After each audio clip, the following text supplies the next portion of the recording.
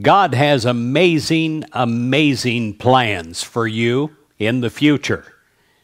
It has been said that God has no problems, only plans.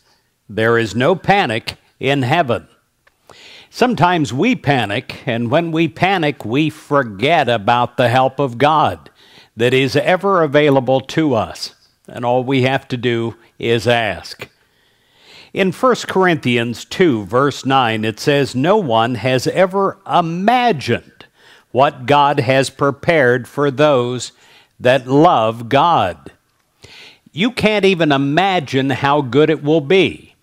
And I know, looking back on my life, when I have turned to God, when I've prayed, and when I've found the answers to those prayers, they have been so much better than I could ever have even dreamed for.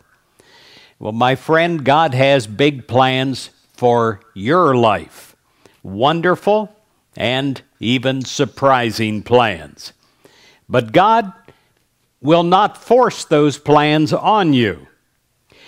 It is up to you to tune your heart and your mind to God's intentions, even when the world pressures you to do otherwise.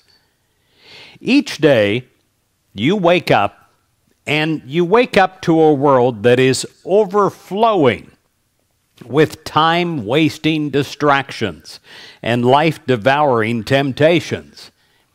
Your challenge is to avoid these pitfalls. How? By focusing your talents, my friend, that God has given you, and by using those talents to pursue those opportunities that God places in your path. God wants you to be totally utilized for your purpose. And God wants to use you in wonderful, unexpected ways. Well, the big question is, will we let God? Will we give this day over to time-wasting distractions, or will we let God? When you let God, you'll be amazed, absolutely amazed at the creativity and the beauty of God's plan for you and for your life.